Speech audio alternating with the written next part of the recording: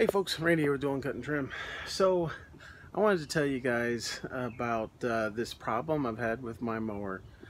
This has been going back a year, and it's been a problem that's gotten progressively worse and worse.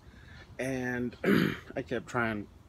Oh, I don't know what that was. I kept trying to work on it, trying to fix it, trying to figure out what was going on, and just wasn't having any luck. And I wanted to take you guys through the whole process, the whole genesis of the situation of how I figured out how to repair this thing, what I did, so that you can first see just how ridiculous this story is going to be, especially if you stick with me through to the end.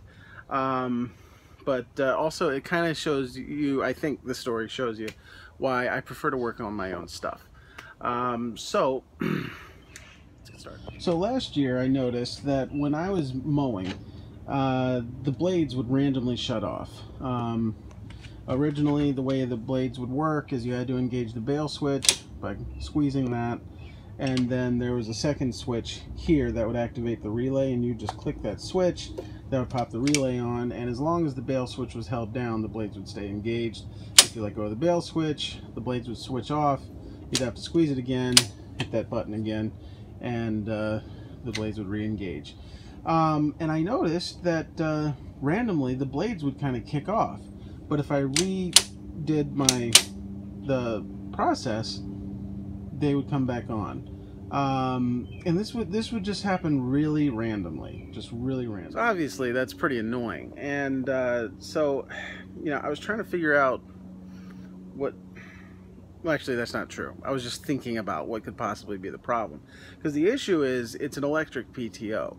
And the problem is, 3 years ago, I couldn't even confidently replace a spark plug. So I've spent the last, couple of years being in business for myself, learning how to work on engines. But I knew nothing about electrical stuff. The only thing I could tell you about electrical stuff was that you got to put batteries in for the remote to work, but that was about the extent of my knowledge. And so I was really intimidated to even tackle this. So I just kind of, maybe the clutch just needed a rest. It had gotten a lot of work that year. And so it just, whatever. So I limped through the end of the season and was like, I'll definitely take a deep dive and figure this out over the winter. Of course did not. And so this season started, and at first everything was fine, and then it started happening again. But this time it was a little random. Sometimes re-engaging the bail would fix it. Actually, what I did, I ended up getting rid of the switch, I guess that little clicky switch. I got rid of that and instead replaced it with this switch. So this way, in order to engage the blades, you would have to switch that and click the bail switch. And that would keep the blades on. But the nice thing about using a switch like this is that you could just have it in the on position, and then you could just squeeze the bail and the blades would start. So, excuse me, it was no longer a two-step process. Once you had that switch flipped, it would just, you just do that to turn them on or off. And then, when you were done, as long as the bail was held down, you could turn off the switch. And as long as the bail was held down when you turned it off, the blades would stay on until you let go for the next time, and then they would switch off. So I did that, and that seemed to help a little bit. So I was thinking, well, maybe there was an issue with the switch. But then I was also having issues where randomly the blades would just kick off, even with the switch engaged, but then they would kick back on, and it would just keep going, and it was kind of stressful, because it's like, what is going on? Then a new problem happened. The fuse randomly started blowing. So there's a fuse down here, and randomly the fuse would just blow. And the only electrical thing on this machine is the blades. So all the electrical wires that run on this thing is basically a kill switch for the ignition coil, and the rest of the wires are controlling the blades. And so you know, I was like, man, what's going on? This is so frustrating. It was getting to the point where I couldn't, like, the mower wasn't reliable. I was like using the Time Master for stuff because it was just, sometimes the mower just wouldn't work at all. Sometimes it would work fine. I started like experimenting with things, like I would put bigger fuses in it, and sometimes that would help, sometimes it wouldn't. It was getting to be a thing. So I was like, you know what? There's no way this clutch has gone bad. It's only 3 years old, so there's no way it's bad. So it's got to be something else. So I decided there must be an issue in the wiring, but you know, I don't know how to do any of that stuff.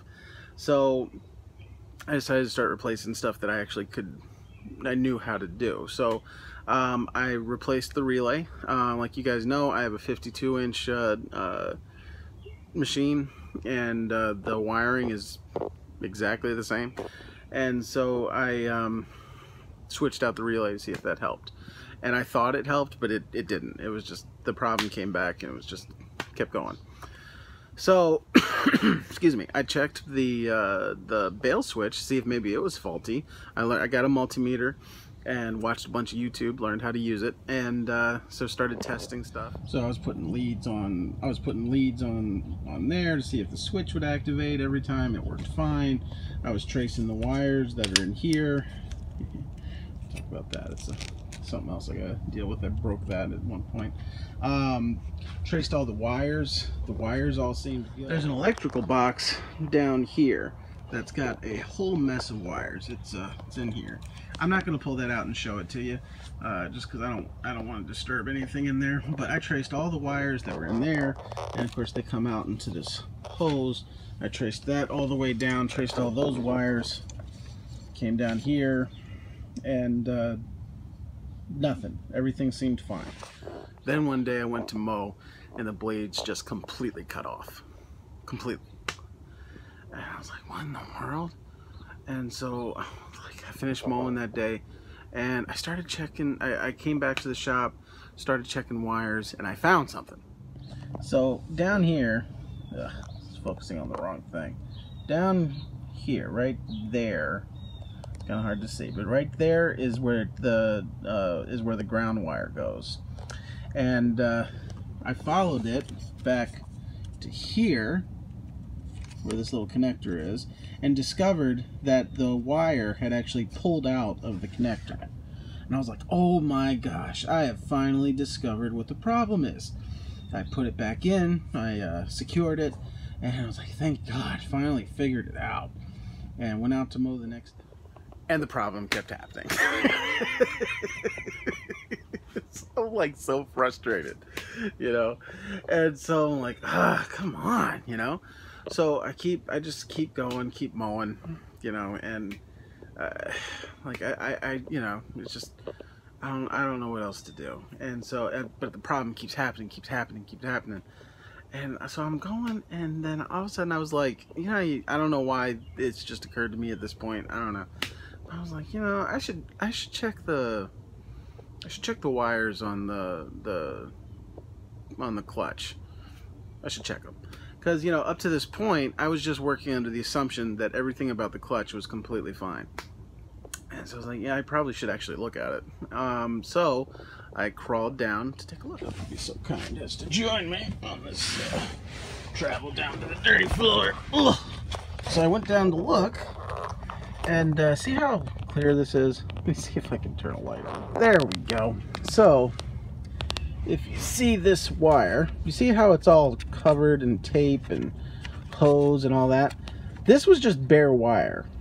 And it was actually, I've got it changed now, it was hanging down to here. And it was just constantly rubbing. And the wire had actually rubbed all the way through down to the wire was actually exposed. And it was actually grounding out right here. And I was like, my God, I finally figured it out. So I took the wire off and discovered that that wire had actually been repaired very amateurly, I would say. And so I pulled that wire out. I repair it the correct way, you know, using solder and all that fun stuff. I heat shrink it, put it in some very nice protective tubing, wrap that tubing in tape, connect it back to the clutch, and I'm like, I finally figured it out. Thank God. Let's go back up. God, I love being on the floor. All right. So I'm like, finally, we finally figured out the problem. Oh man. Oh. And go to mow the next day. We're still having problems. It's still cutting off. But there's a new thing, because I kept, obviously, because of the grounding out and stuff, I was blowing fuses left and right. And that stopped happening. So I was like, okay, so the heck, you know? And so I get really into it. And so I start testing everything. I go on YouTube and I'm like, how do you test a voltage rectifier? How do you test a stator? So I start testing stuff, like I'm testing this sucker, trying to figure out if it's good. Actually, that's the connector. I'm trying to test this thing, the voltage rectifier. I'm checking to see how the, I'm starting to suspect that the stator's gone bad, which is, you know, the wire goes in here and, you know, it goes in there. And I'm suspecting that the stator's gone bad. That's got to be what it is. And I even talked to a friend of mine, actually it was Nick from Mulchmate. I was kind of talking to him through this whole thing. And I was telling him I think it's the stator. And he was like, I don't think it is. And I was like, well, you know, you're not here. So, and so I'm like going through the whole thing, ignore the fact that there's 2 shut-off valves. That's another story I don't feel like talking about. And so I go through the whole thing. And I've pretty much decided that it's the stator. That's got to be what's going on. That the stator's going bad, and that's why the blades keep cutting out on me. No other possible thing. I've literally, there's like a big animal walking by my shop. Go away. So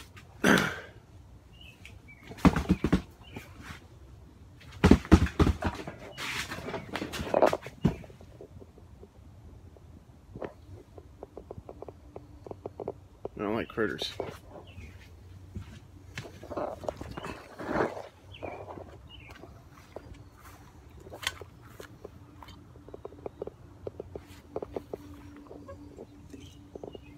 Especially don't like critters you can't see. So I've made up my mind I need to replace the voltage rectifier. Not the voltage, the stator. I find one for like 35 bucks on Amazon. You know, look it up on YouTube. Not that hard to replace a stator. You just need a puller for the flywheel. Might need to replace the flywheel key. We'll see. So I'm thinking about that. But, you know, I also am keeping in mind that Nick from Mulchmate told me he didn't think that's what it was. And Nick generally is much more knowledgeable when it comes to this kind of stuff than I am. So I'm like, well, let's just hold off on that. And so I decided that I was gonna, because I don't usually have a lot of time at one time to work on a problem. So I was like, you know what I'm gonna do is after each lawn, I'm gonna spend 5 minutes trying to figure out, just trying to troubleshoot, problem solve. And so I do that for 6 lawns. I'm trying to figure out what's going on. This doesn't make any sense, because here's another weird thing that started happening.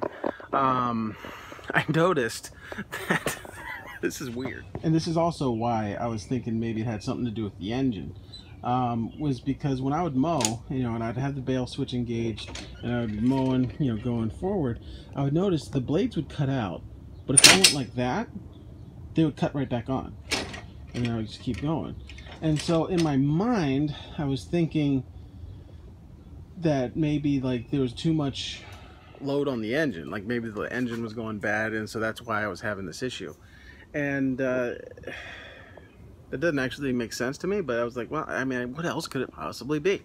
And so I keep trying to figure out. And then all of a sudden, I don't know why this even crossed my mind. And this is the most maddening part of this story. I started thinking about when I bought this mower from when I bought the 52-inch from a guy on the Eastern Shore, and he had basically like the bale switch. He had messed with it. I don't remember, something to do with the coat hanger, but he had messed with the bale switch. And I was like, And so when I was mowing the next lawn, and again, I don't know what made me think of this. This was a real pain in the neck to do. But I would have the bail switch engaged, but I would have this finger down here on the back of the bail switch, and I would have it pushed in. And I went through the whole lawn, and the blades never cut off. Never. So I was like, So I went to the next line. I was like, well, I'm not going to hold my finger there. And the problem came right back. So I spent a year